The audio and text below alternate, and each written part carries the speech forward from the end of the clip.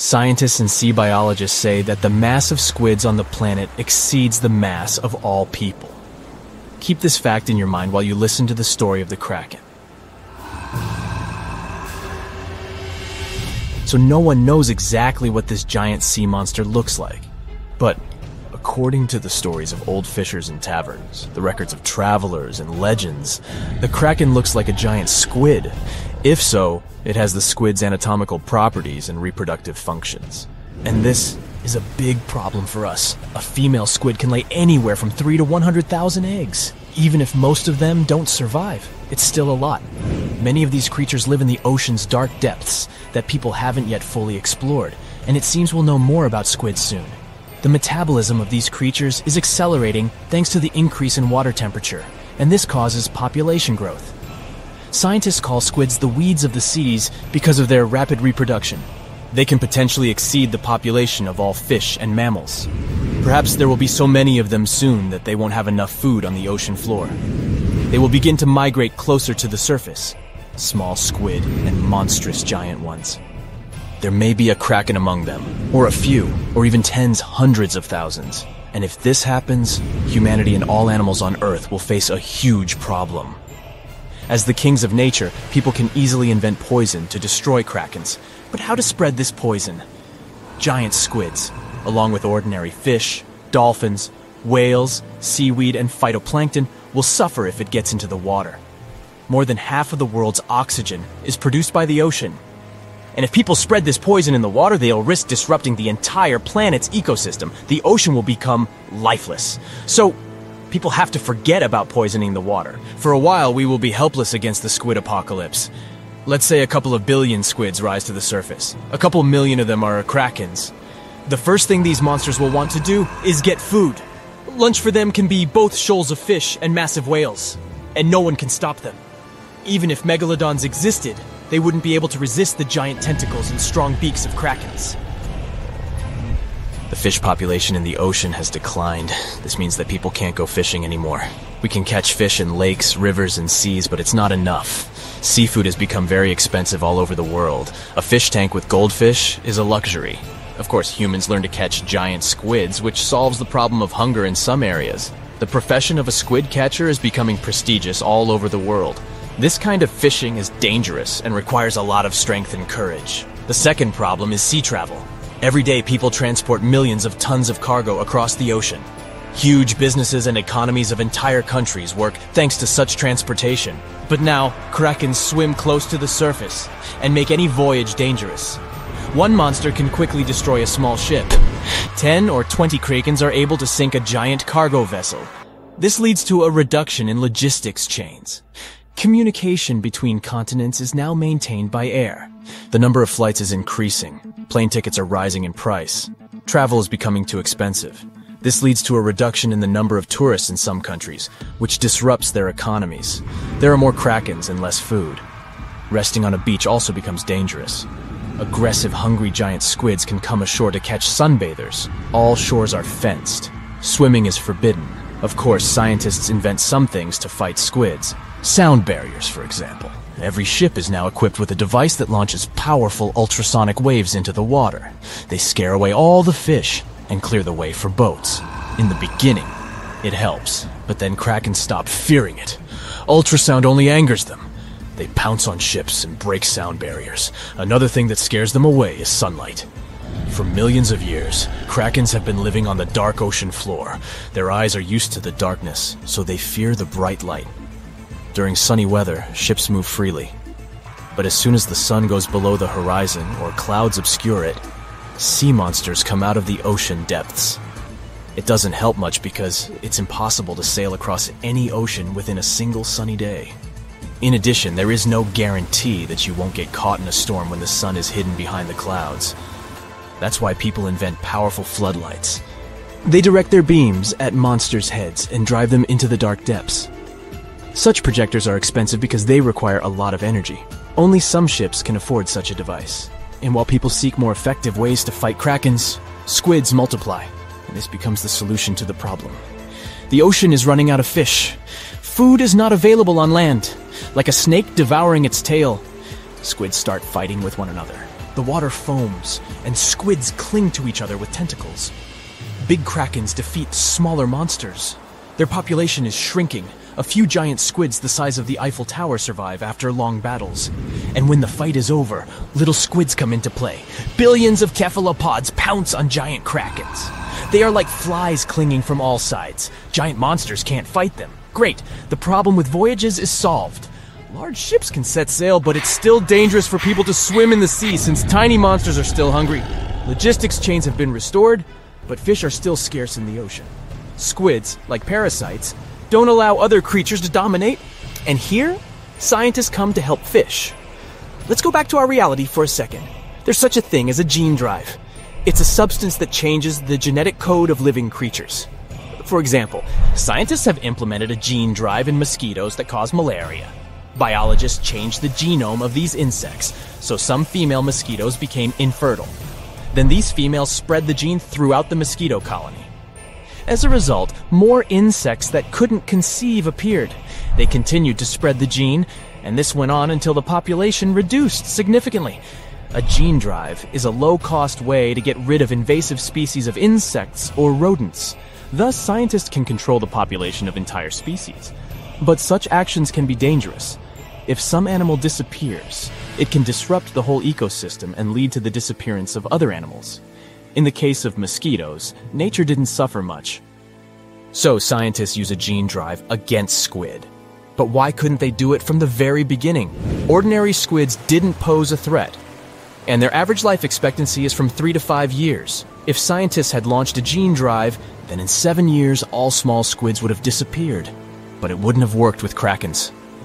According to myths and legends, one such monster can live for several hundred years. Now, when small squids have solved the problem with large ones, a gene drive comes into play. It takes several years to get rid of the squid.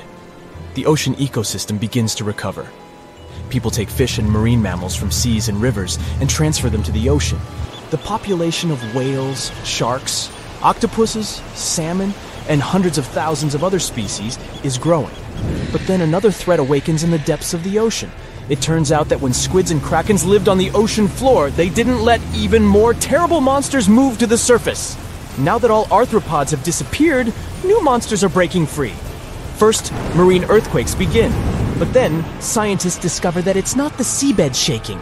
Those are the backs of giant crabs. Hundreds of thousands of armored monsters with claws are rising to the surface. And this time, they can come ashore.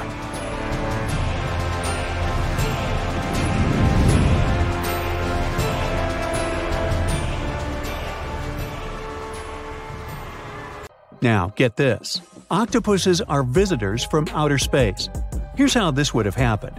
Ice kept eggs of octopuses stuck in spatial bodies crashed into Earth. Then these guys would have mixed together with a pre-existing set of genetic information available on our planet. And presto, octopuses were born. Well, it may be a long stretch to justify that the highly intelligent octopuses are extraterrestrial beings. But the idea is based on a theory that has been around since ancient Greece, something known as panspermia. Now, panspermia is a hypothesis that says life exists all around the universe, not only in planets. So, things such as space dust, asteroids, and even spacecraft have their share of life glued to them. And when they travel across the galaxy, life is disseminated. This strand of thought has been polemic, since it goes against the idea that all life originated right here on our planet. But as much as this new octopus theory might be refreshing, it doesn't contribute too substantially to the search for life on other planets. It's just too hypothetical. Now, octopuses are in fact incredibly old. The oldest known fossil belongs to an animal that lived almost 300 million years ago. FYI, this is before our dinosaur buddies roamed the Earth. Wait, there's more! Octopus arms have a mind of their own. That's because 2/3 of their neurons lie in their arms, not in their heads. This means that their arms can problem-solve how to open a shellfish, while their owner is worried about other stuff entirely. Talk about ninja-level multitasking. Oh, and like other animals, such as chimpanzees and dolphins, octopuses have proven to be good at maneuvering tools, like picking up old shells and using them as a temporary home. Now, of course, the most intelligent animals on our planet are humans, according to humans. But we don't seem to give pigs enough credit. Pigs are so smart they can play video games. No, not Minecraft. But in a recent academic study, scientists had 4 pigs play a joystick game. They had to manipulate the stick so that the moving ball would hit the wall and then they would get a treat. All 4 pigs did great in the test, which was surprising even to the scientists. Now, pigeons also aced an impressive test. They were trained to differentiate a Picasso painting from a Monet one, which they had no trouble learning. Then they were able to apply this knowledge, identifying works of art they had not previously seen, meaning they really understood the difference between each painter. Poor things are always seen as a nuisance. Now, if we placed kangaroos in an Animal's Most Amazing Ability contest, they'd win.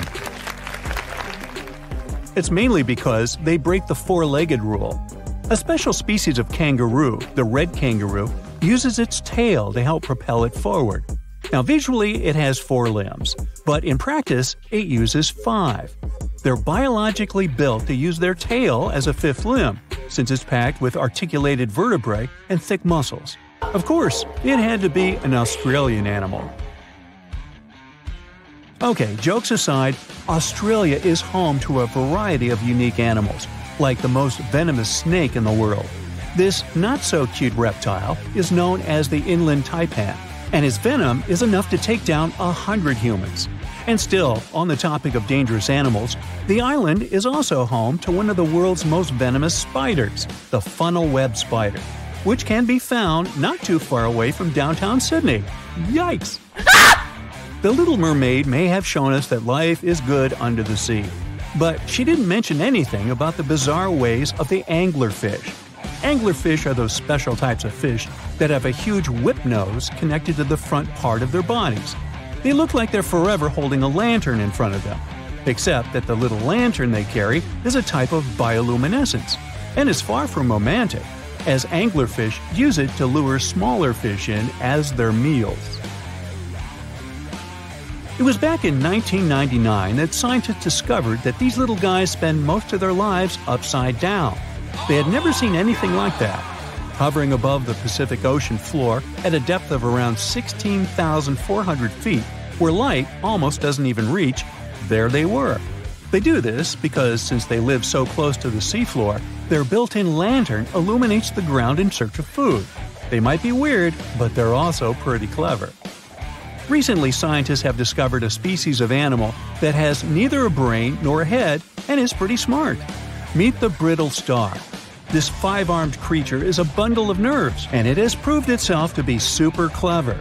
In a recent experiment, scientists would dim the light while they fed brittle stars their favorite treat, yummy shrimps.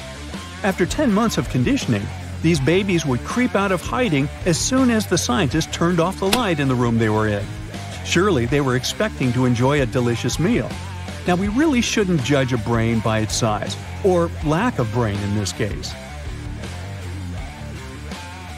There's something known as the orange cat behavior, and apparently it's not just a meme. So far, scientists have been able to understand that coat color is connected to a feline's gender. And since orange is an X chromosome, orange cats are usually males, like Garfield. The so-called orange cat behavior describes ginger cats as agents of chaos. Again, pretty much like Garfield. However, there haven't been any conclusive studies on whether coat color and cat behavior are truly linked. In terms of vision, mantis shrimps probably have the most psychedelic vision out of all animals. These funny-looking creatures have a whopping 16 varieties of photoreceptors, with 5 of them reserved for the ultraviolet or UV spectrum. Ultraviolet rays are really short wavelengths, which are invisible to humans. The thing science still doesn't understand is how exactly these mantis shrimp view the world around them. Sure, they can perceive a bunch of colors, but they can't necessarily distinguish all of these colors among themselves. It can be that they just see a lot of really vivid, really blurry colors, but we haven't figured out a way to check that out. Now, to say sloths are cute is an understatement. They may be one of the friendliest animals in the jungle, but there's more. If you look closely at their fur coat, you'll notice hints of green. These greeneries are actually tiny little algae that grow alongside sloths. They help sloths to camouflage better in the jungle, but they also nurture them. The little cracks inside a sloth's fur create the perfect environment for algae reproduction, and scientists have found species of algae that don't exist anywhere else in the world. They do get by with a little help from their friends. Deep within the Sahara Desert, you'll find a little creature known as the fennec fox. This huge-eared animal adapted perfectly to survive in its hostile environment. The huge ears help them to dissipate the unbearable heat of the desert, as well as help them to hunt for underground prey. Now meet this guy. Unlike what its name might suggest, the red panda is closer to a raccoon than it is to a giant panda. You'll find a lot of these cat-sized creatures in the Himalayan region, hopping from tree to tree and bundled together trying to keep warm in the harsh weather. They're gentle and friendly like their big panda cousins, and occasionally enjoy eating some bamboo sticks. And then there are bees. Compared to humans, bees' brains are the size of pinheads, yet they are capable of astounding things. Let's say a bee is running low on energy after a long search flight. This bee desperately needs a drop of honey in order to continue flying, but smartly enough, she doesn't need to go back to the hive to recharge. She can ask a fellow beehive mate for a drop of honey directly from this other bee's stomach and continue flying. This type of decentralized system allows them to build highly effective societies, one that bees don't need to push to the queues in front of the honey cells, for example. Hey, just kidding. The deeper you go, the creepier they get. You're about to travel to the darkest ocean depths and check whether this claim is true. Are the creatures living there as scary as people think? You go 120 feet down underwater. Pay close attention to the bottom under your flippers. Oh my, what's that terrifying face half hidden in the sand? That's the northern stargazer. You can meet this fish in the eastern United States.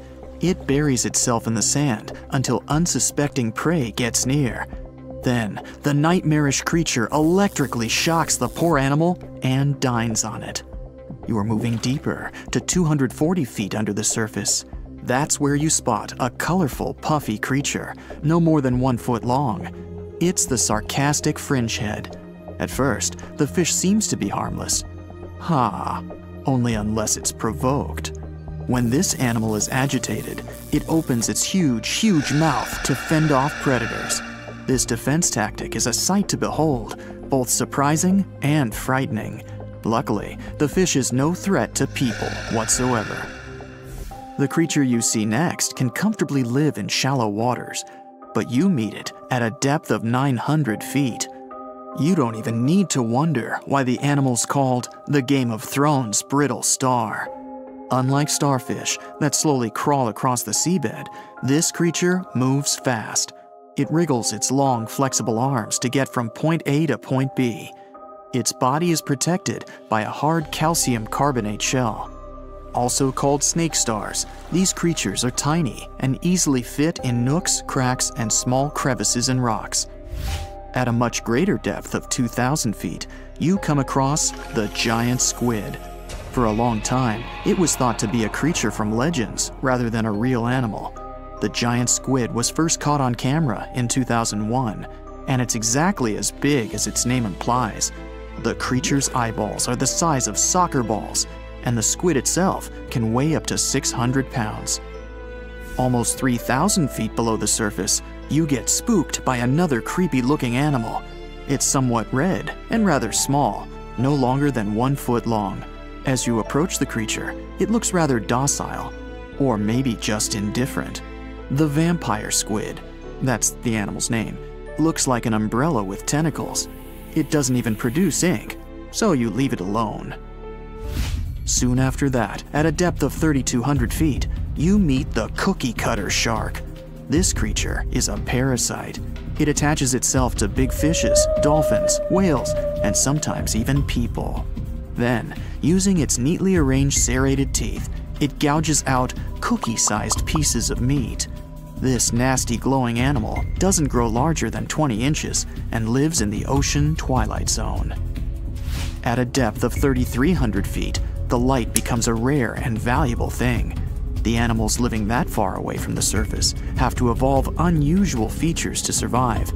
That's how the barrel-eye fish ended up with a transparent head and two super-sensitive barrel-shaped eyes.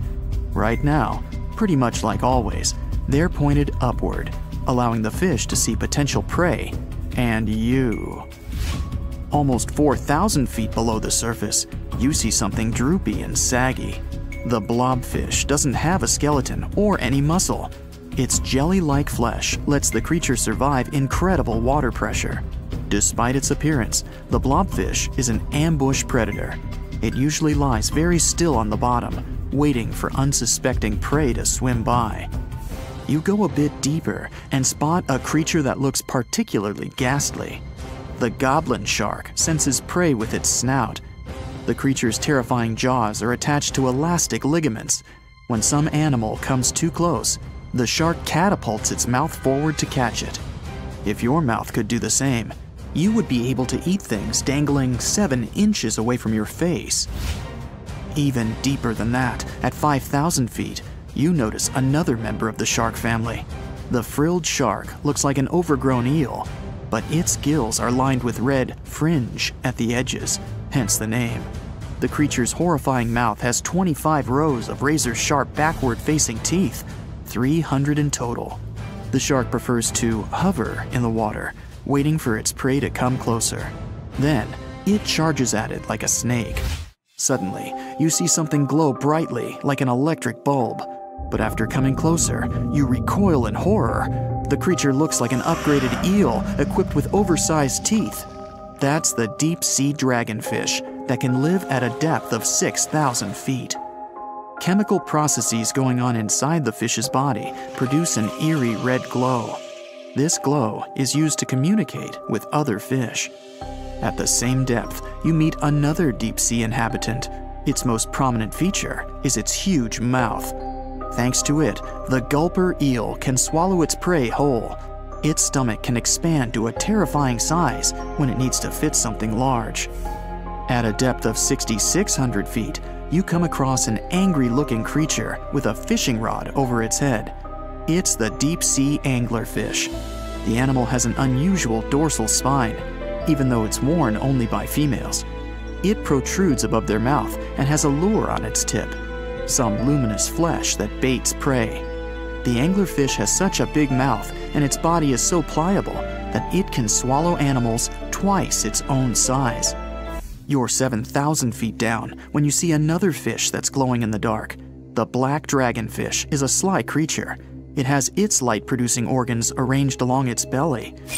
The spooky creature also has gleaming flashlights next to its eyes. They help the animal find prey and attract potential mates. At the same depth, you also spot an enormous pillbug. But unlike the critter you can find in your garden, this one is at least 20 inches long. That's the giant isopod, and it is, indeed, related to the roly-poly, as well as crabs and shrimps. These creatures may look somewhat scary, but they're harmless. They feast on other deep-sea animals only after those have passed away. At a depth of 13,000 feet, you notice the ocean floor has become a bit fluffy. That's because it's covered with zombie worms. These creatures rarely grow to be more than 2 inches long, and still, they can break down fairly large animals, so strong the acid they produce is.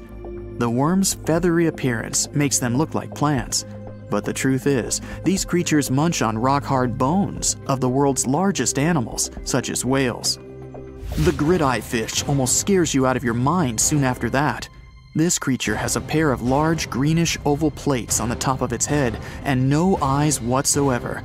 Experts believe that these bony membranes detect light coming from predators, saving the fish's life. You're now 3 miles down below the surface, and that's where you spot something bizarre on the bottom. It's definitely a fish, but it's standing on the ocean floor on 3 long, rigid legs. Ah, it's the tripod fish. Curious rather than scary. This creature has adapted to the almost complete darkness by giving up on its vision. It has to rely on vibration and touch to sense prey. And then, the The fish uses its fins as hands to transport food directly into its mouth. You don't have time to go any deeper before you spot the faceless fish. This slightly off-putting creature has no eyes, and its mouth, smiling a Mona Lisa smile, is underneath its body. For the first time, the faceless cusk, which is the creature's official name, was seen more than a century ago. The next time it happened was only in 2017. Once you've reached a depth of 6 miles below the surface, you see deep-sea cucumbers. These bizarre creatures are much bigger than their shallow water relatives. They spend most of their time on the sea floor.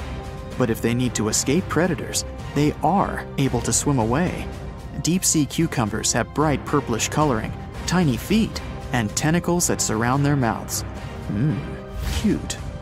The question is, why do these deep-sea creatures look so scary? Life is very different there, at the bottom. Tremendous water pressure, a lack of food, and constant darkness. You have to adapt to survive in such extreme conditions. Look at this pretty creature. It looks cute and totally harmless. But you should know that appearances are deceptive, and the blue-ringed octopus is an extremely venomous species of octopus. In fact, they are one of the world's most venomous marine animals. These creatures are found in tide pools and coral reefs. Despite their small size, a mere 5 to 8 inches, they're very dangerous to humans if provoked. Their venom contains a powerful neurotoxin called tetrodotoxin. When the animal feels threatened, its first instinct is to flee. But if the threat persists, for example, if you don't give up the idea of picking the octopus up, it will go into a defensive stance and display its blue rings. If the octopus is cornered and touched, it may bite its attacker, and it can end very, very badly. Tetrodotoxin causes severe consequences, and sometimes results in total body paralysis, when the victim is fully aware of the surroundings but unable to move. The victim remains conscious and alert, but because of the paralysis, there's no way of signaling for help or indicating distress. Interestingly, in its chilling mode, the blue-ringed octopus looks brown or even pale, but once it feels endangered, it switches on its psychedelic pattern. Such a response is called aposematic behavior. In simple words, it's when an animal flashes bright colors warning others that, should they take a bite, they won't live to tell the tale. Of course, the blue-ringed octopus isn't the only dangerous animal that looks harmless out there. For example, look at this creature. This animal looks super cute, fluffy and soft-looking. The desire to touch it is irresistible. Watch out. The sting of the hairy caterpillar can pack a serious punch. It's called the puss moth caterpillar, or asp.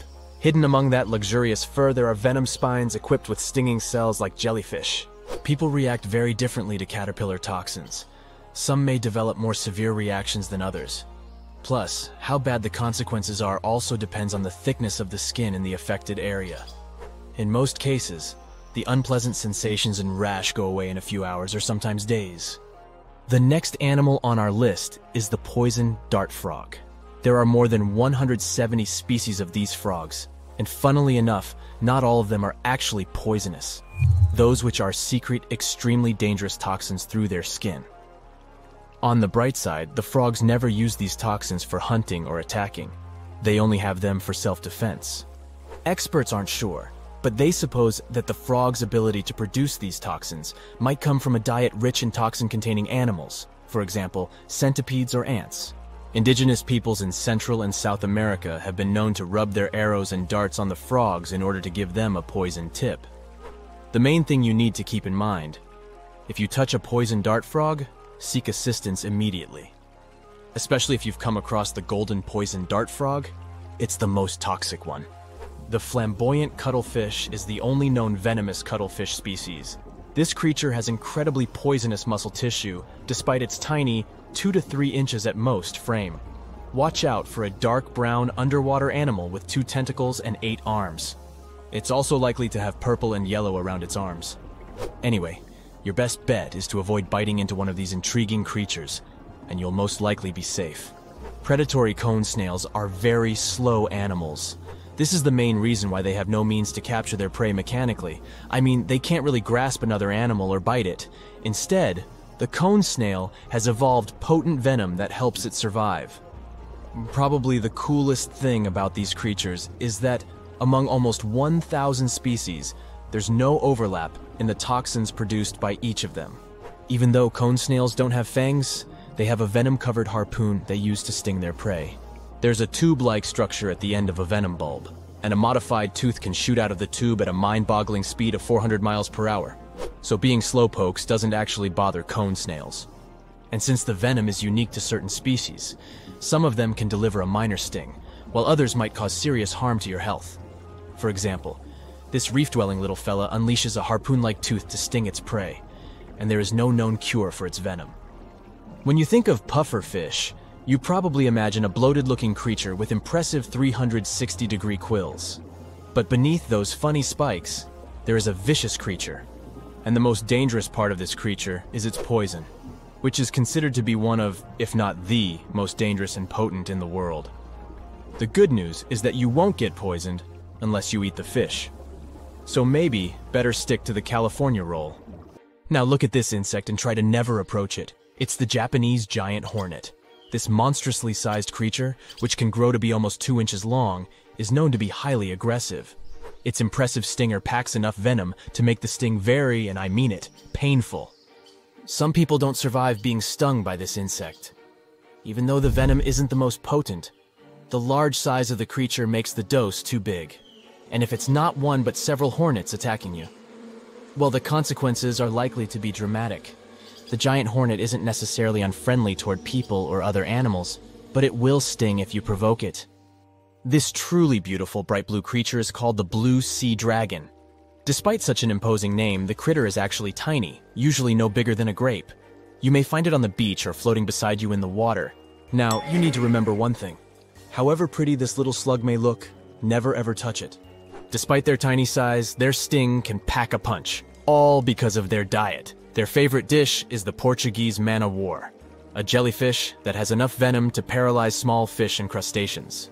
The blue dragons first use mucus to neutralize the jellyfish's infamous stinging cells, and then they steal these cells from the man-o'-war's tentacles and store and concentrate them within their own tissues.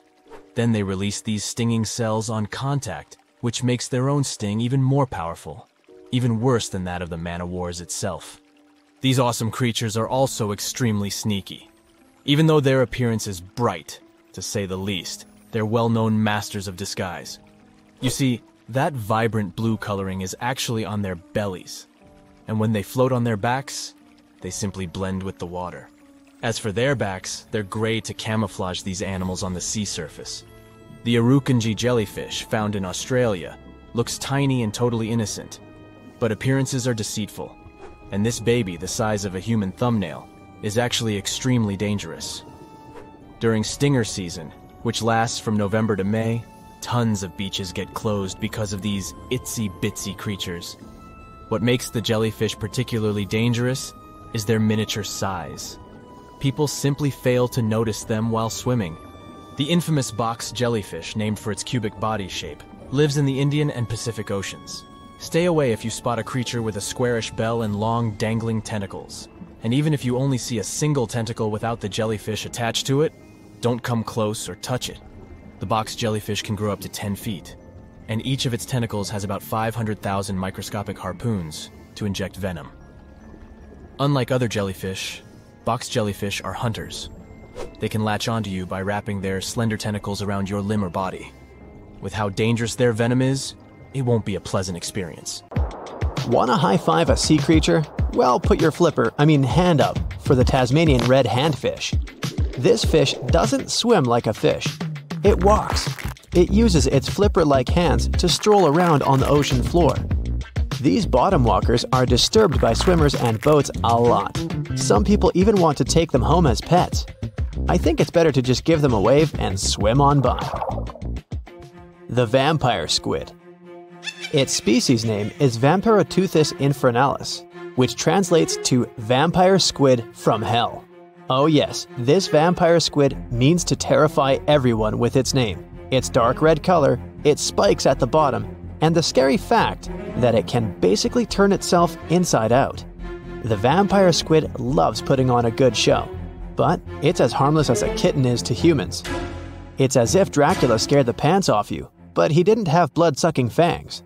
The vampire squid feeds on food particles from plants and animal matter floating near the ocean's surface. Since they're not predators, they need good defensive strategies, and their vampiric look is designed to ward off large creatures who want to eat them. Turning themselves inside out is a defensive mechanism since the spiky areas in the inner skin are more intimidating. They also shoot out a substance that does not have color, but is packed with bioluminescent particles to distract predators. The vaquita. Going out on a boat off the coast of Mexico sounds like the perfect vacation. The sun, the blue water, the most endangered sea creature. Wait, what? The vaquita isn't dangerous, but don't expect it to stick around to say hello or sign any autographs. It's incredibly shy. This little cow, that's what it means in Spanish, is one tiny sea mammal. With those black markings around its eyes, it looks more like a sea panda to me. Seeing one should make you feel very special. They're on the brink of extinction, mostly because they got caught by accident in fishing nets. It's estimated that there's only 10 left in the wild.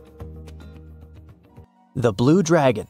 This little creature looks like something out of a kid's fantasy movie. It's called the blue glaucus, casually referred to as the blue dragon or blue angel. It can be found in many places, the Atlantic, Pacific, and Indian Oceans. It's kind of a mollusk and it only grows to be about an inch long. What you think is the back is actually the mollusk's bright underbelly. It regularly floats on its back so that its blue colors help it camouflage with the water's waves. The blue dragon isn't just pretty, it's also smart. It usually feasts on Portuguese man-o'-wars, also known as Physalia physalis. The blue dragon stores their stinging cells for later use, in essence, stealing their defensive mechanisms. When the blue dragon is threatened, it releases those stinging cells it stored, directing them at an enemy to sting them with more power than the Portuguese man-o'-war would have been capable of. As they can store a huge amount of stinging cells, they can be a threat to humans. So, if you find one, don't pick it up. It's best to admire it from a distance. The barrel-eye fish. If you ever wanted to have Superman's X-ray vision, looking at the barrel-eye fish will make you feel like you gained that superpower at some point in your life without even realizing it. The barrel eye has a transparent head, so you can see how their eyes and brain look inside.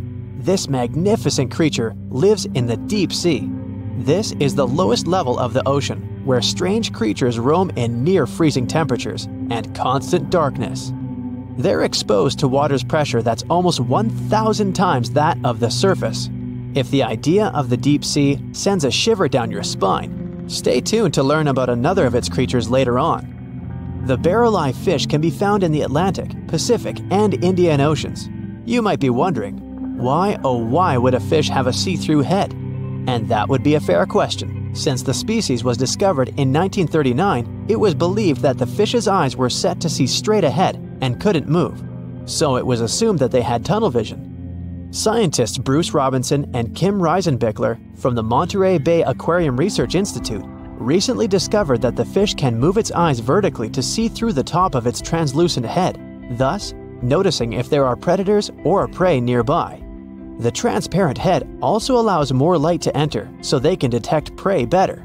It's believed that the barrel-eye fish eats jellyfish and small fish species. If you dive in the ocean at night, you might be lucky enough to see how orange ball corallimorph blooms in the dark. But make sure to be quick because as soon as you turn on your flashlight to take a good look, it will retract its tubes back into itself. The megalodon. The whale shark isn't the biggest shark known to humans. If the entire shark species were a kingdom, the prehistoric megalodon would be the ruler of the sea.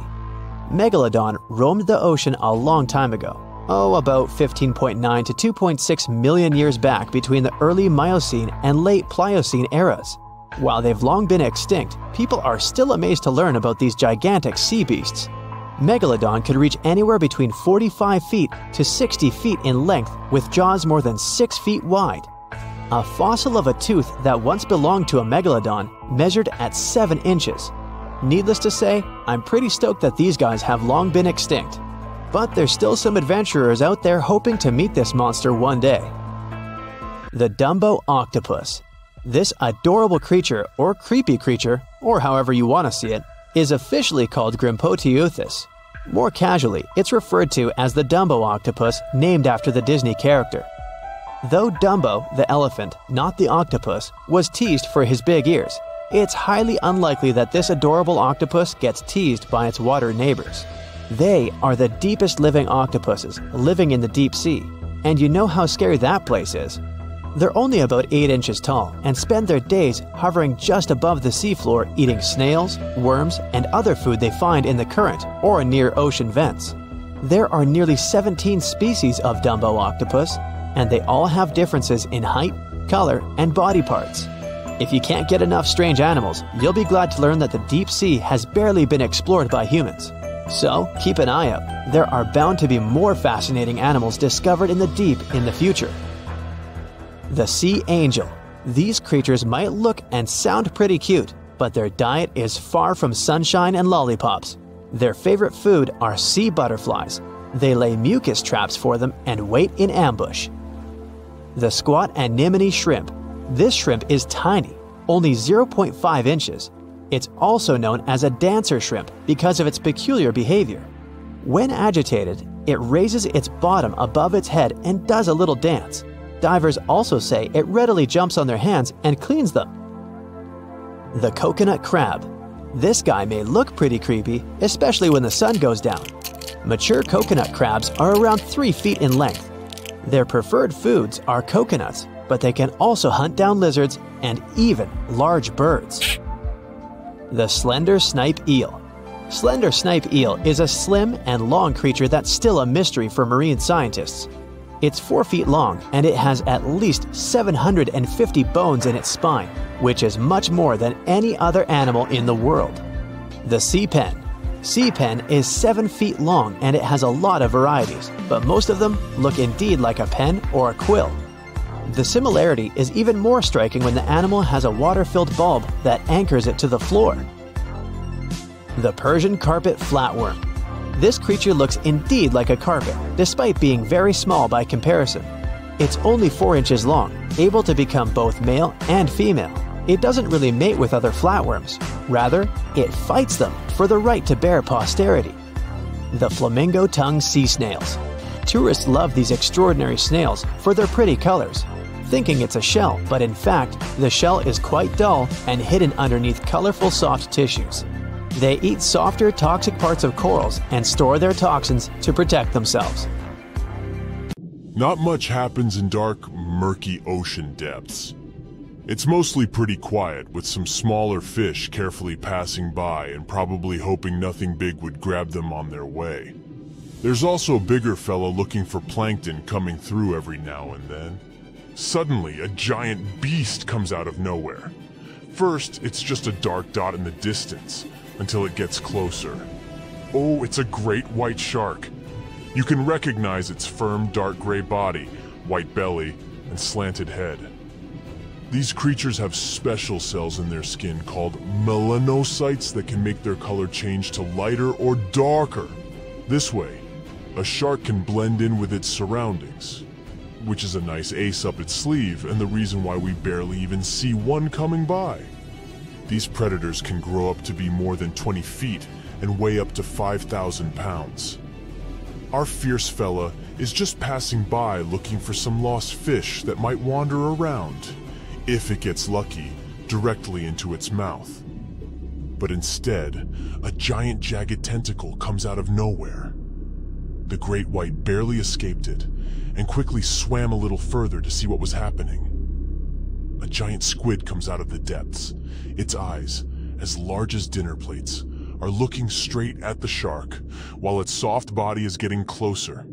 A challenging prey, but hey, why not try? Most of the time, these creatures eat shrimp, fish, and other squid, but sometimes they like to really treat themselves, so they go after small whales. A shark will do too.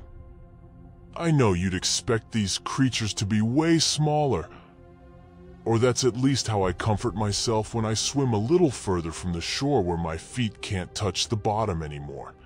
But they can weigh 600 pounds and be 40 feet long. The great white shark is the biggest predatory shark on our planet. Check out its long and sharp teeth. It definitely has the biggest smile down there in the ocean. Great whites have around 300 teeth, but they don't use most of them for biting. Instead, they have a special system where new teeth grow all the time because they need to replace the ones that get worn out or lost. And they have a really powerful bite, over 20 times stronger than ours. Considering all that, you might think a great white shark has nothing to be afraid of in the ocean. But looking at its gigantic enemy, we can't be so sure of that anymore. Octopuses only have 8 arms. Squids 2, but they also have 2 additional tentacles. They're similar to their arms, but suckers on the arms go along most of their length, while tentacles have suckers only at the ends. This squid has probably hundreds or even thousands of suckers. There are squids without these suction cups, but in that case, they have rotating hooks, or a combination where these two work together. Hooks catch prey, and suckers stick on it so it doesn't get away. Squids have teeth too, plus they have this special part called a radula. It's like a tongue, but with teeth on it. The teeth are tightly packed together and are difficult to remove. When food is passed to the radula, the teeth chew it into small pieces. This is important because squids have sensitive body parts near their throat, so they need pieces of their food to be very small. Their bite may not be as strong as the great white sharks, but it's still quite powerful. For instance, way stronger than a lion's. They also have glands that produce venom and use their beaks and radula to inject the venom into their prey or a creature that's coming after them. Wow, these squids are really equipped better than expected. And they're also way longer than the great white, which gives the squid more room to attack it with its long tentacles from a distance and seize it. Giant squids usually live at depths of 2,950 feet, while great whites prefer to stay at depths of about 650 feet. But we'll try to keep the competition fair. Let's say these two meet in a territory where water pressure won't hurt or bother any of these animals. The great white is circling around the squid. It moves a bit faster than the squid. Its swimming speed can reach 25 miles per hour when the animal is submerged, and it also has short bursts of speed when it can move at 35 miles per hour. Giant squids move at around 25 miles per hour. Just for comparison, an average human swims at 2 miles per hour. But with its length, the giant squid has more room to attack the great white shark with its long tentacles from a distance. They can stretch for 33 feet to snatch the prey. And look, it's really trying. But it ain't that easy.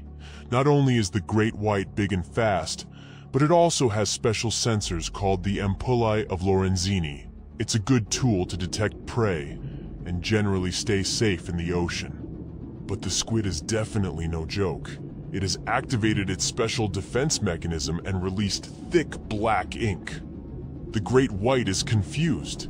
The ink is like a smoke screen, which gives the squid enough time to get away.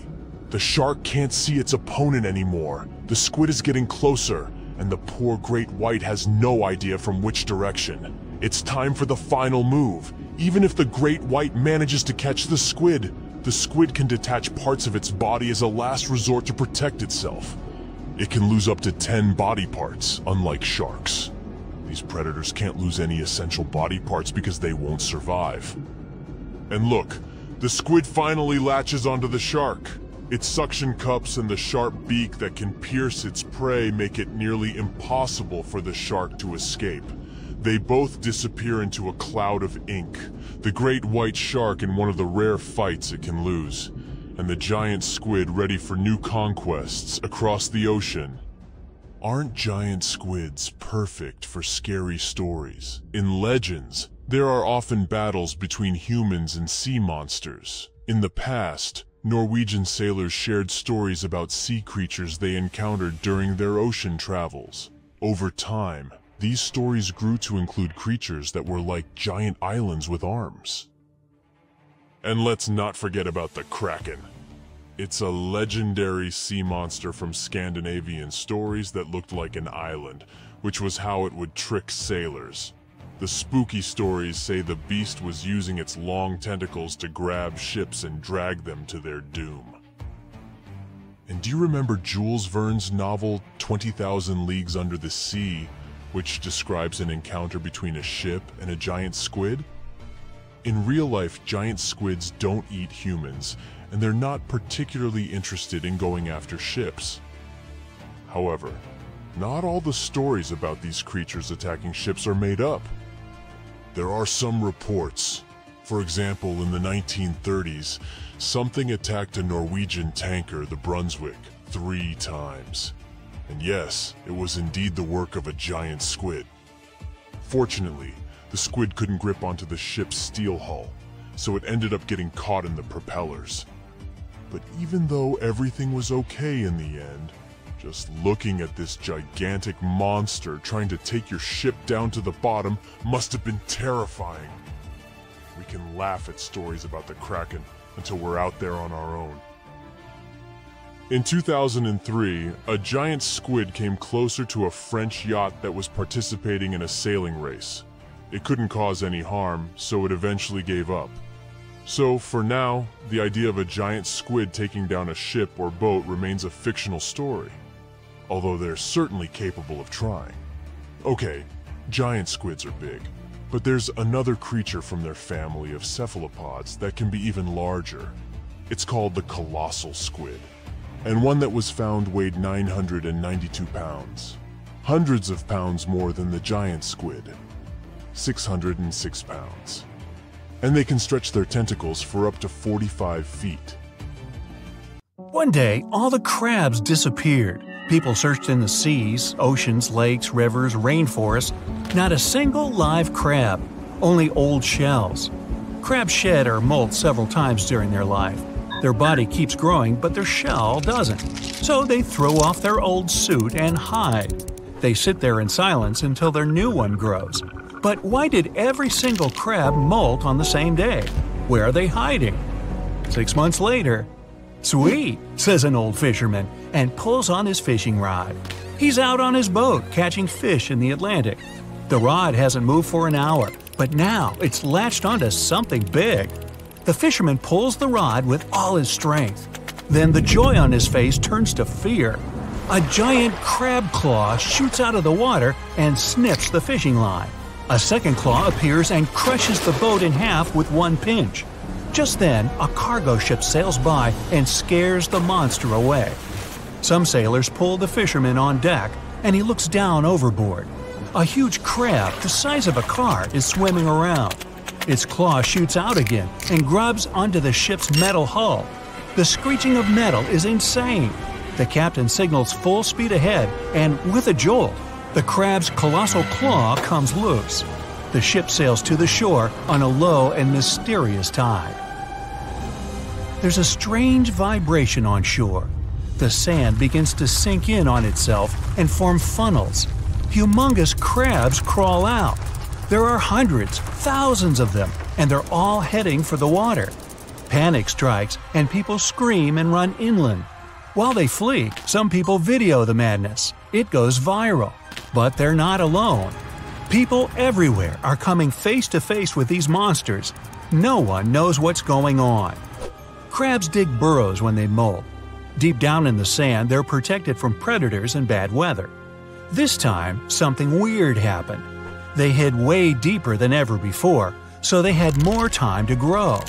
For 6 months, they've been sitting and waiting for their new shell to grow.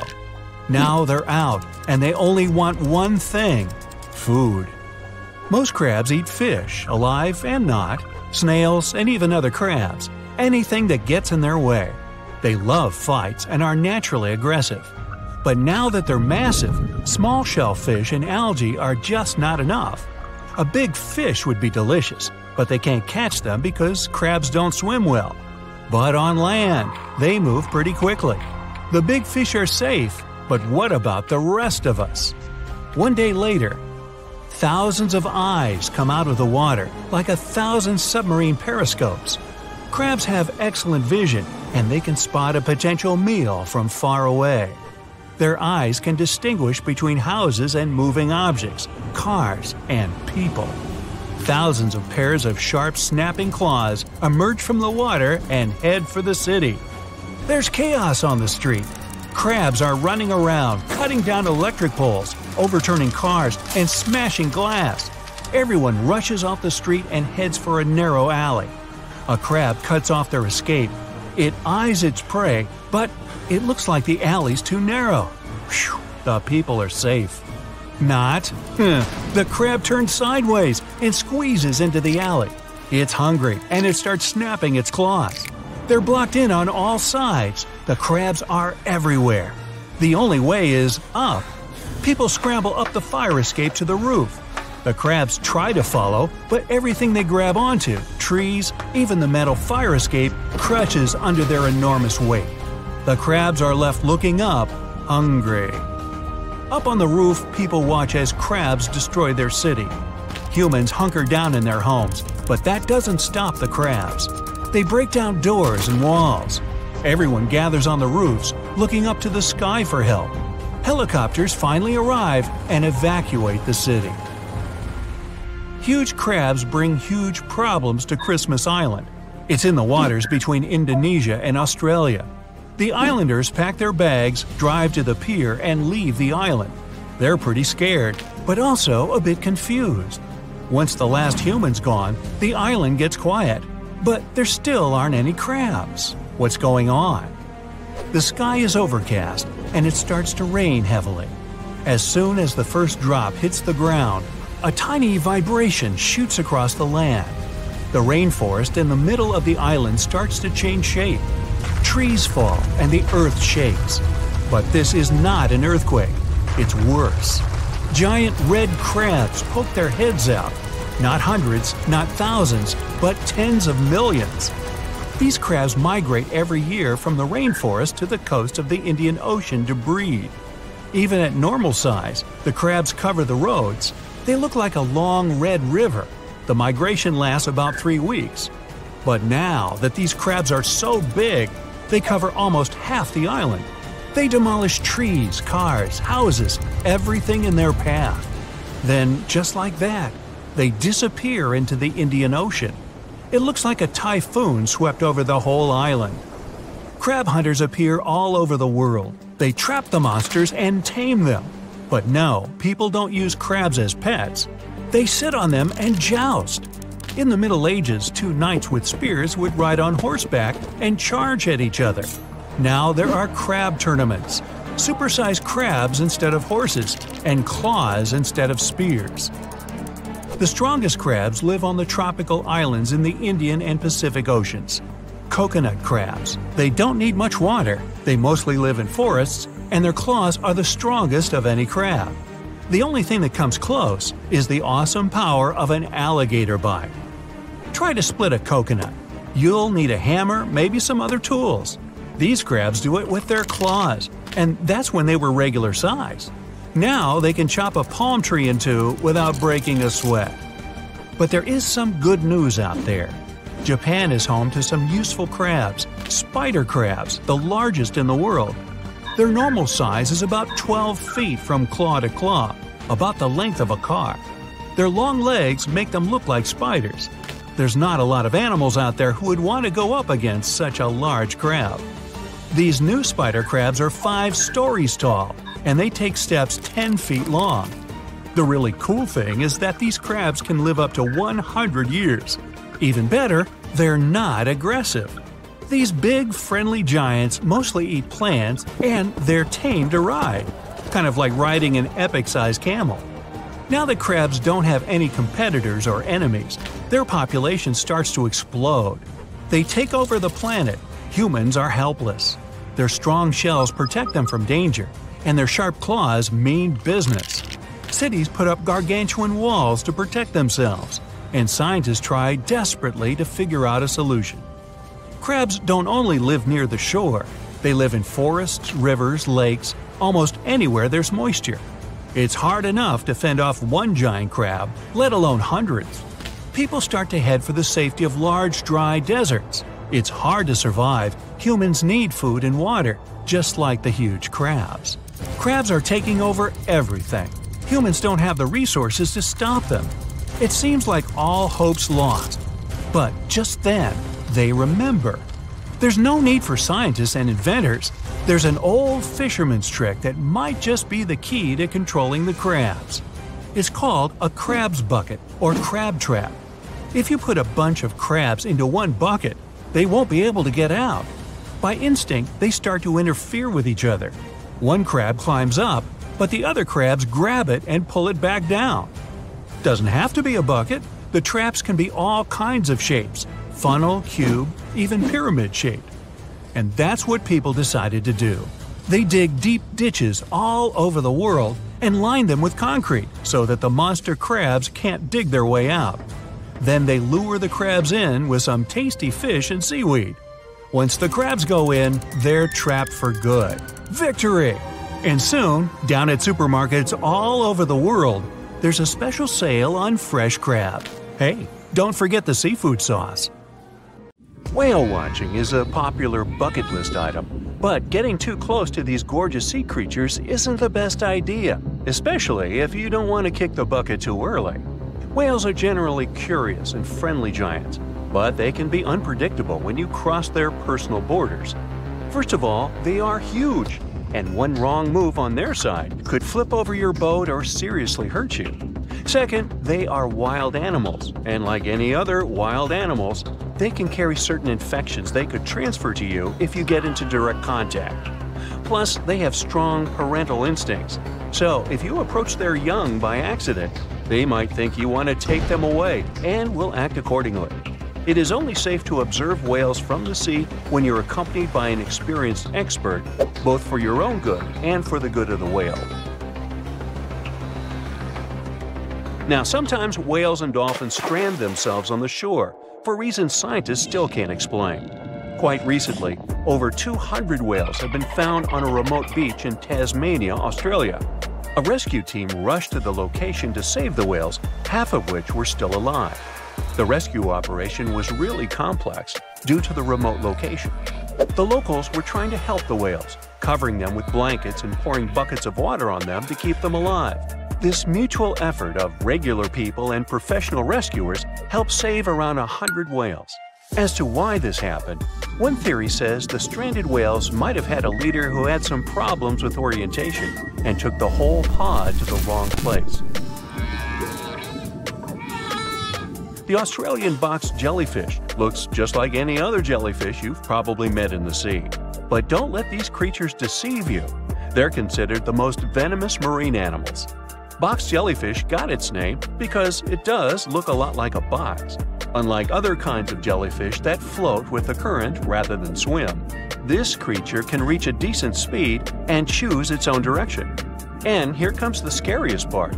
It has tentacles covered with tiny darts loaded with poison.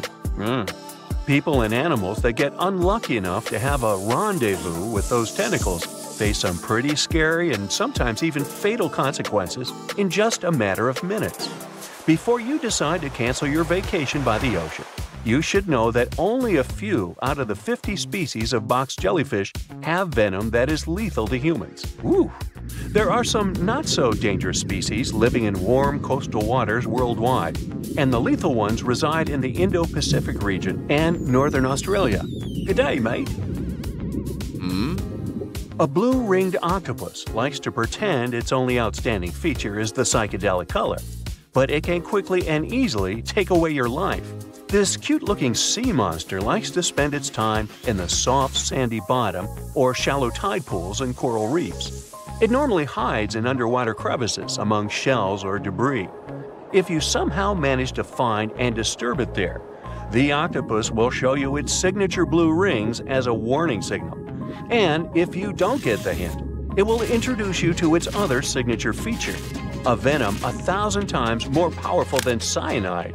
One octopus has enough of it to do away with 26 people within minutes. This venom is more toxic than that of land mammals. The octopus normally uses it to hunt crabs, shrimp, and small fish by pecking them with its beak and paralyzing them. The same can happen to a human victim. You'll unlikely even feel the bite until it's too late.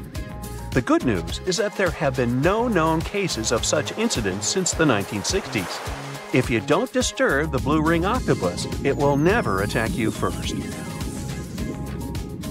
If you enjoy picking shells on the beach, make sure the ones you collect don't belong to a cone snail. It's nothing like its relatives living on land and eating fresh leaves and bark. There are over 500 species of this venomous sea creature, and a few that can really hurt you. These little snails are extremely vicious, just like Jimmy from 3rd grade. They inject their venom through a harpoon-like tooth. The consequences of this injection can be quite terrible for you. Now, are you afraid of snakes? Well, I have some bad news for you. You can't escape them even in the water. Certain kinds of these creatures have adapted to live both on land and in the sea, especially in the warm waters of the Indian and Pacific Oceans. All the species we know so far are venomous, and sometimes an encounter with them can be super dangerous. The good news is that they only bite if you disturb them. So the safest way to go is in the opposite direction of these slithery sea creatures. Not only venomous sea creatures present a danger to you while you're in the water. Strong earthquakes sometimes cause the formation of massive ocean waves. If they head ashore, they hardly leave anything intact in their way. You know this dangerous sea phenomenon as a tsunami. There is also another type of this natural disaster called a meteotsunami. They're caused by rapid storm systems and pressure changes above the open water. A powerful storm can generate a whole wall of water. Sometimes this wall grows several feet high while it moves through a shallow continental shelf, inlets, or bays. If it gets strong enough, it can damage houses close to the water. It's really tricky to forecast or detect a meteotsunami because it's nearly impossible to tell from a seismic one. It happens much more often than regular tsunamis, especially in the Great Lakes area. Now, the ocean can be dangerous to you, even if you're staying in what seems like safety on the shore. One such unpleasant surprise could be a sneaker wave moving your way. As you can guess from its name, waves like this sneak out on unsuspecting beachgoers. They look average, but turn out to be way bigger and more dangerous than you could imagine. Sneaker waves always appear without warning after smaller waves carry huge amounts of water, sand, and gravel. They're so powerful, they can carry swimmers further away into the ocean. They can swipe you off your feet and into the water when you're casually strolling on a jetty or the beach or on an outcropping nearby. Oregon State University researchers found that sneaker waves form in offshore storms that carry wind energy to the ocean surface. With all that energy, several waves unite and overlap into one beast that stands higher and goes further ashore than a regular wave. Another thing that makes them more dangerous is that they're hard to predict. The logic of regular wave formation doesn't work with them. Square waves, looking like a giant chessboard over the ocean, are the reason many people visit the Isle of Ré off the western coast of France. If you visit it, you'll notice plenty of signs warning you to stay away from the water once you notice the unusual pattern. The safest way to observe it is from high up places like nearby lighthouses. If you decide to stay in the water, the strong currents coming from two directions can literally sweep you off your feet. Generally, waves can travel many miles over the surface of the water, depending on local winds and weather. And even on days when the weather seems somewhat calm, storms located elsewhere can send in crashing waves that affect the surrounding calm waters. When waves travel onto the shores of distant lands, they're called swells. This is different from a wave that occurs from the local wind. When two different swells coming from opposite directions meet, it's known as a cross sea. This is what generates these square waves that you see near the Isle of Ré. The cross sea phenomenon can appear in different locations around the world. The Isle of Ré is one of them, thanks to specific wind and weather patterns that create the perfect storm, which makes this cross sea so beautiful and well recognizable. Well, wasn't that swell? Swell? Never mind. Lions, dogs, cats, all these mammals sleep in pretty comfortable positions. But not whales. They look like giant floating loaves of bread, which is a scene one diver accidentally came across in the Caribbean Sea. 6 whales were just standing upright with their tails pointed down at a depth of about 65 feet below the surface. Scientists discovered that when sperm whales take a nap, they stay in this position for 10 to 15 minutes. They don't move or breathe. But these creatures spend only 7% of their time asleep, far less than other mammals. Usually, they either rest peacefully in the water or relax, slowly swimming next to other marine animals. When they're moving and sleeping at the same time, they're actually taking a nap. These animals can't go too deep and need to stay close to the surface. Great white sharks sleep and hunt at greater depths, which means one less thing to worry about when taking a quick nap. Plus, it gets pretty cold the deeper you go, and whales need warmer environments that can help them maintain the temperature of their large bodies. When alone, dolphins enter a stage of deep sleep. It usually happens at night and lasts for only a few hours at a time. While sleeping, the animal floats at the surface. It shuts down half of its brain, I can relate, together with the opposite eye. The other half is at a low alert level, awake and ready to react if some unwanted visitor comes closer. The part of the brain that is awake also sends signals when it's time to go up to the surface to take a breath of fresh air. Marine mammals have the blowhole. That's a flap of skin they can open and close whenever they want. People breathe automatically. Your body knows what it needs to do even when you're sleeping. But whales and dolphins have a voluntary breathing system. It means they need to consciously go to the surface to get some air. And one part of their brain needs to always be awake to inform the animal it's time to go up. Whales and dolphins can hold their breath way longer than other species. They also have a higher tolerance for carbon dioxide and can take in more air. Their red blood cells store more oxygen too. Whales and dolphins' blood goes only to those body parts that really need oxygen. If a whale only uses its brain, heart, fins, and some other muscles needed for swimming at the moment, those will also be the only body parts that will get the oxygen. Digestion or other functions can wait. The ocean is not a place where you can relax and peacefully fall asleep. While sleeping, fish reduce their activity. Their metabolism becomes slow. Some of them keep floating in the same spot. Others find a safer place among corals or in the mud.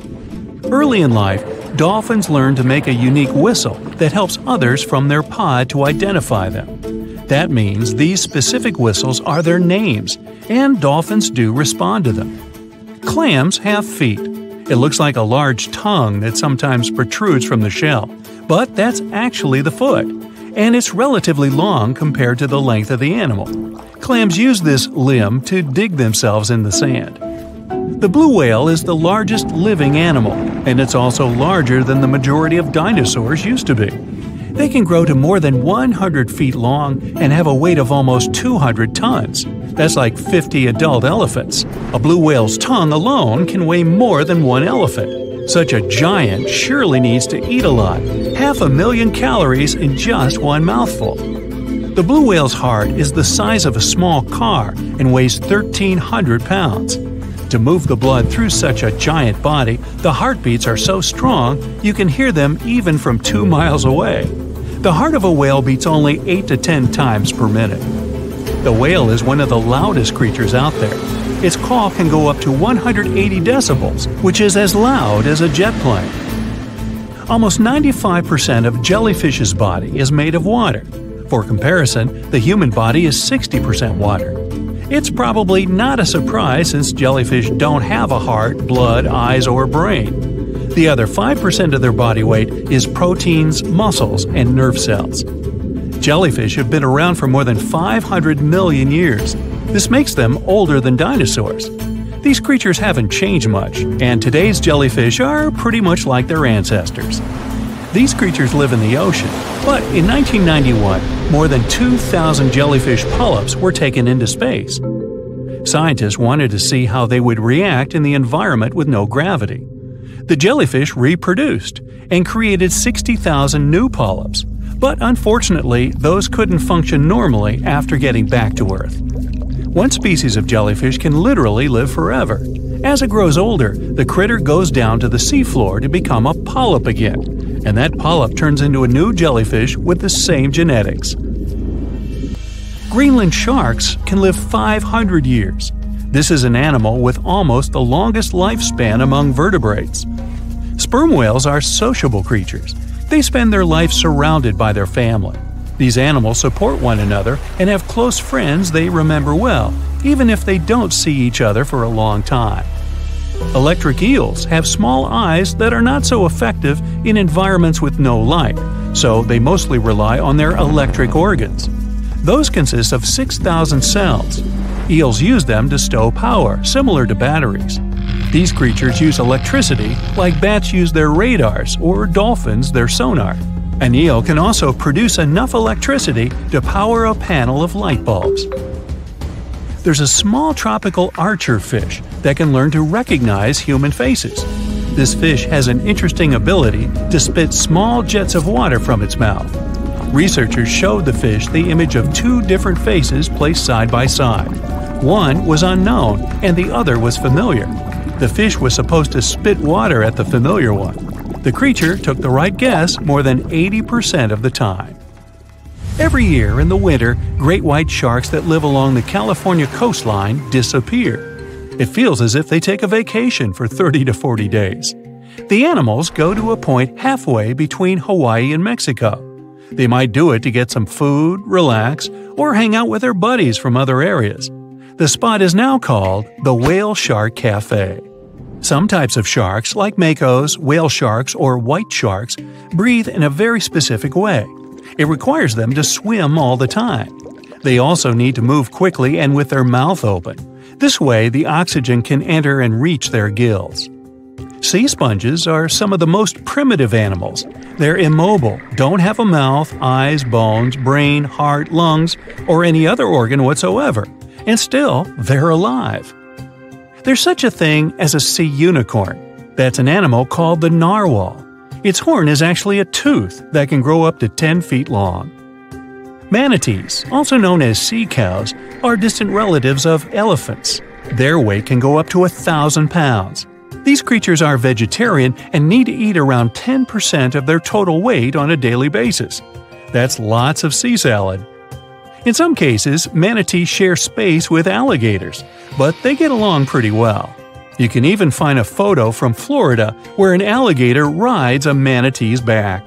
Frogfish have special fins that help these creatures walk along the sand. They're very useful in shallow waters. A ghost pipefish is hard to see, but once you spot it, you're bound to get really surprised. Its head makes up over 40% of its body. Crabs don't feel like wasting time on such formalities as putting foods in their mouth. That's why they taste it with their feet, which is where their taste buds are. Marine iguanas are the only lizards on our planet that like spending time in the ocean, even though they mainly live on land. They're herbivores that feed in shallow waters and swim like snakes. Iguanas use their long claws to hold onto the bottom when they need to graze. Green turtles can cross over 1,400 miles when migrating. They try to find the perfect spot to lay their eggs. Penguins sort of fly when they're underwater, reaching a speed of 25 miles per hour. More than 5 million years ago, I've heard, I wasn't around then, deep sea worms and humans had a common ancestor. So we still share 70% of our genes with these creatures, and with sea stars, squid, and octopuses. The ocean covers over 70% of our planet, and over 80% of it is unexplored. More than 1 million species live there. But there are not only animals, 3 million shipwrecks are lying all over the ocean floor, hiding mysterious stories. Many of them are yet to be discovered.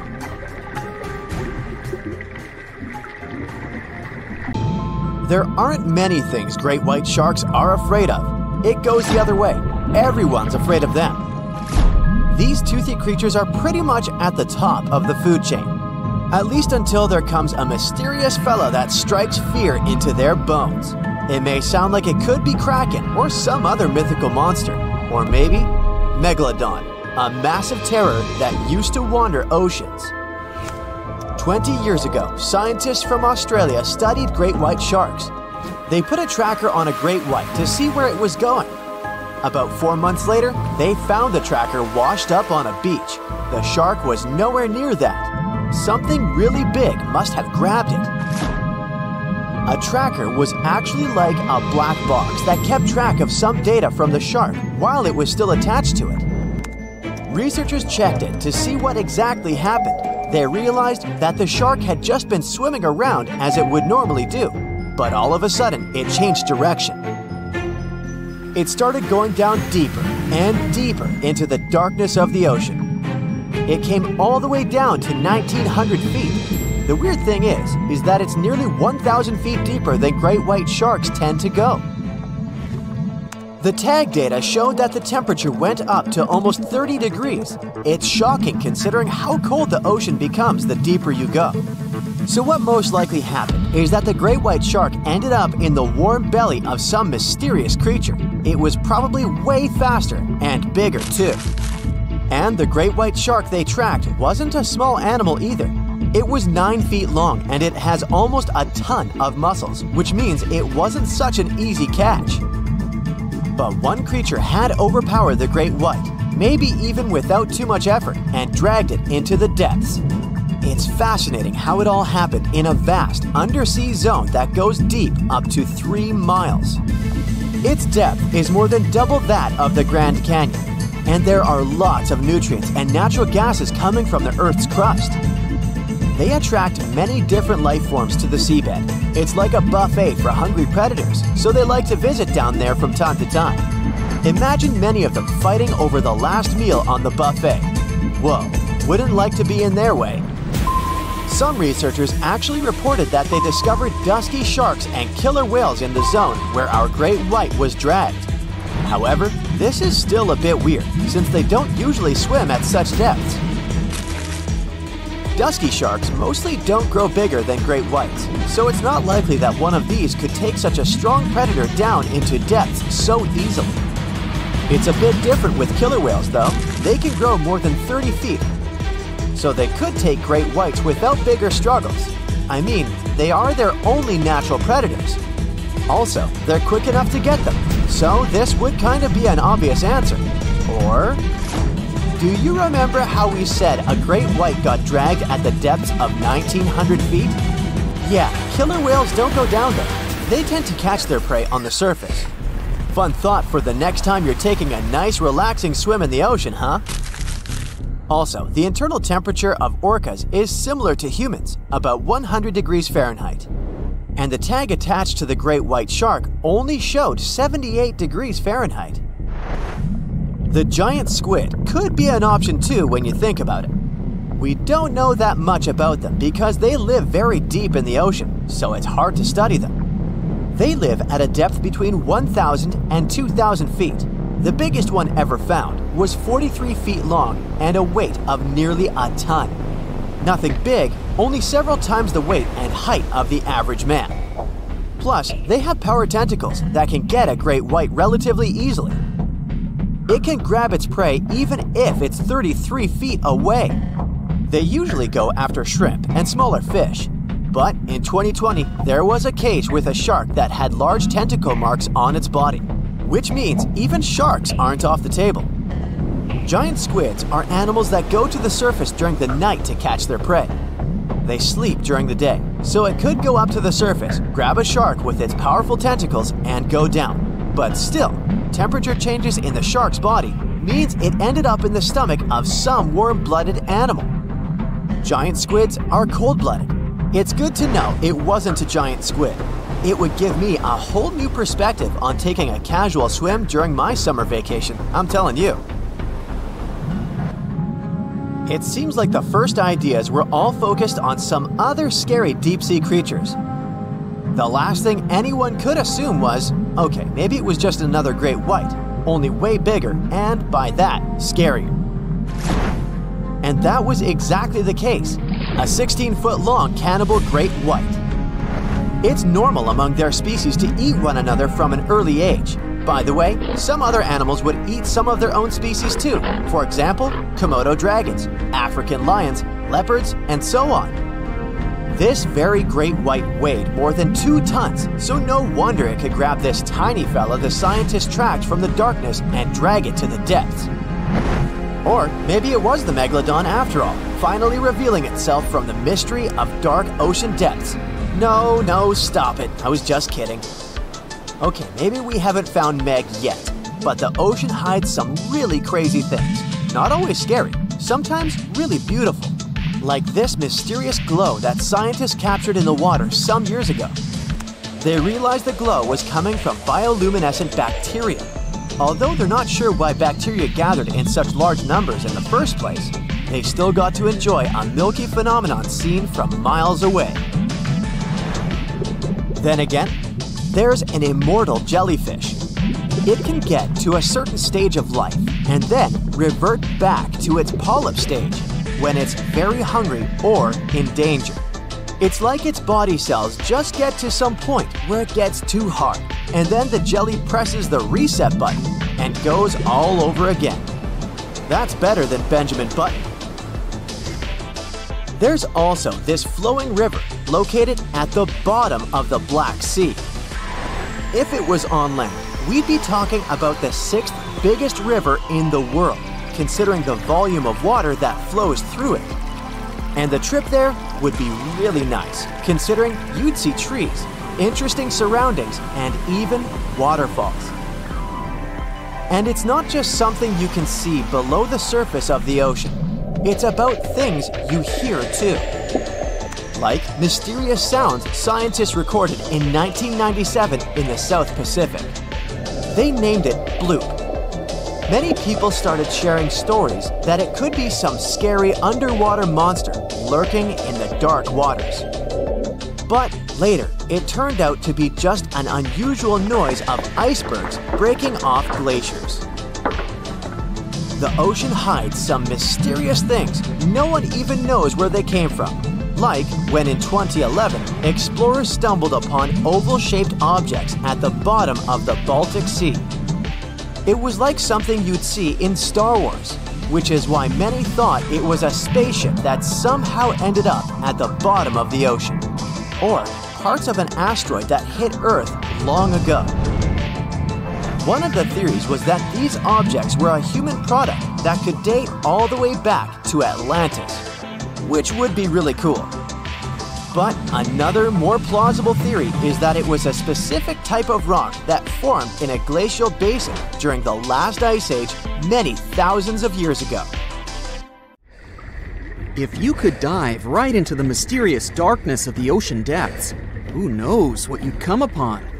Legends that are hundreds of years old mention some giant sea monsters hiding deep down below the ocean waves, like the Kraken, the Loch Ness Monster, the Hydra, Leviathan, and so many more.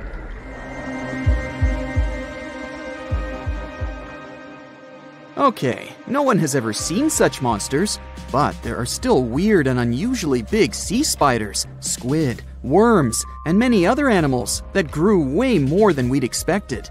Take a look at the colossal squid from sub-Antarctic waters. It's around 14 times longer than the arrow squid that lives near New Zealand. And deep down in the Pacific Ocean, there's a sea sponge as big as a minivan. Oceans contain about 96.5% of all water on our planet. Up to 80% of all life on Earth we've discovered is under the oceanic waves. We haven't explored, mapped, or even seen more than 80% of the ocean. In fact, we've mapped Mars better than we have the ocean bottom. The pressure down there is insane, and it would make you feel like you're holding up almost 50 jumbo jets. And temperatures at such depths are extremely low. Conditions deep below the oceanic surface are harsh, so creatures that live there need to adjust. That's why many of them grew very, very big to survive. Creatures that live in cold, dark depths are so big because of a phenomenon called deep sea gigantism. The deeper you go below the oceanic surface, the less sunlight there is. That's why the temperatures drastically fall. The result of this is increased cell size and longer life of creatures. Also, these creatures don't have as much oxygen as the marine animals that live in shallower parts, and their food sources are minimal.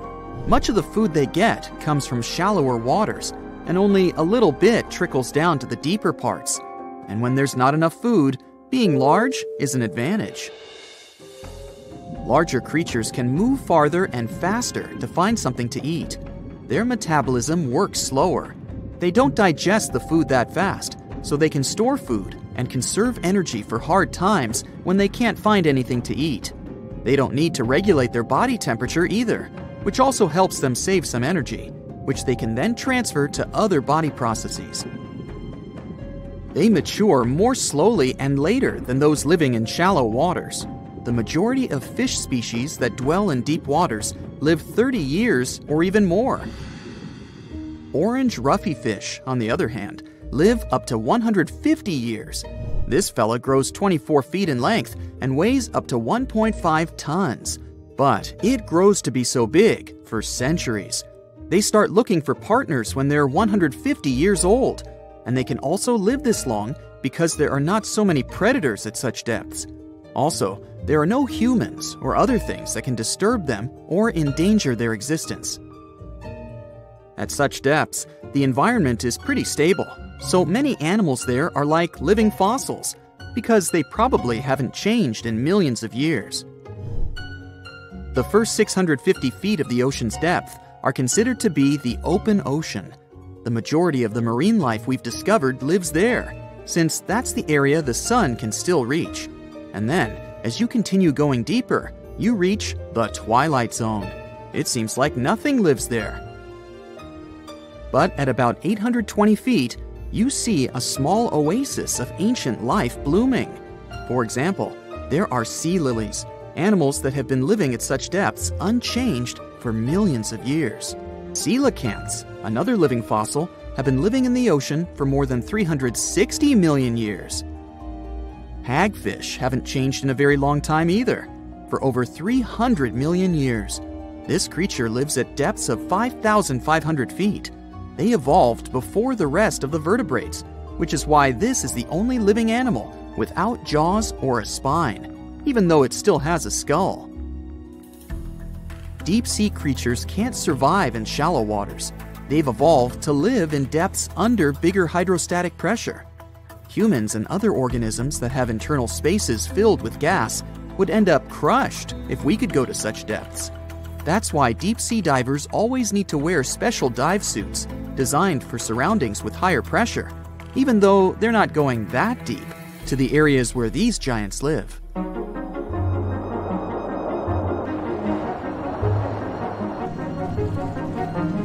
But near Antarctica, you can see gigantism way closer to the surface, like giant sponges, sea slugs, sea spiders the size of a dinner plate, worms, and even some enormous single-celled organisms.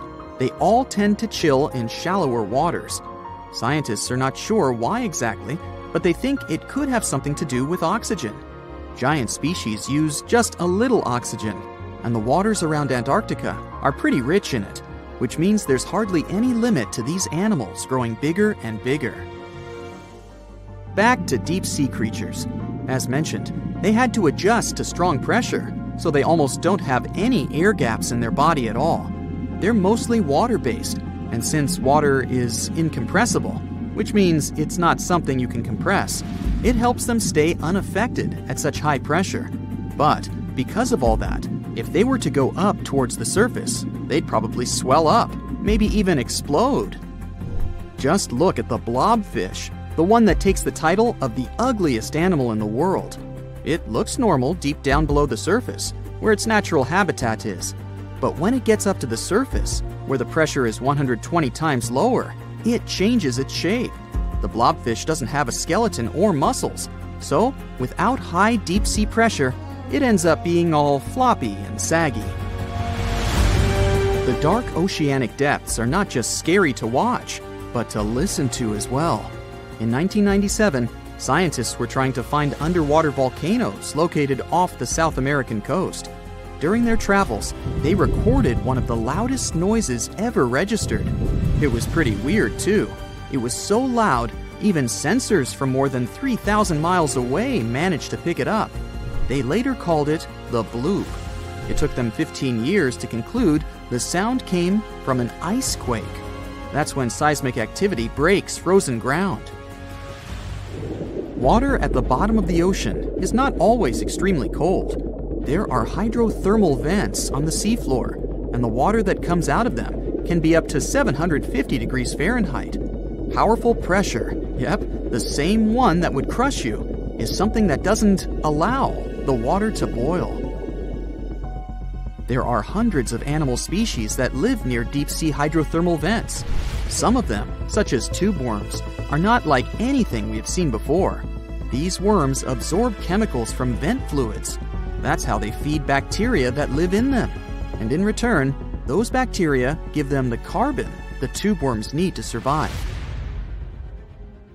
2/3 of all of the coral species scientists discovered live in dark, deep, and extremely cold parts of the ocean. Some even live in parts that are 3 miles deep. They can survive at low temperatures, such as 28 degrees Fahrenheit. Some of these cold water corals are more than 8,000 years old. They form amazing structures that can rise up to 115 feet tall. The deep is not just a mysterious world of unusual creatures. The landscape under the oceanic surface is magnificent too. The canyons hiding there make even the Grand Canyon seem small. For instance, check out the one located in the Bering Sea, the Jemchug Canyon. Its vertical relief is more than 8,500 feet deep. That's huge. The largest ocean waves are not the ones you can see from the shoreline. They occur under the surface, and they're called internal waves. They take place between two water masses that have different densities. They travel at speeds of thousands of miles per hour and can be 650 feet tall.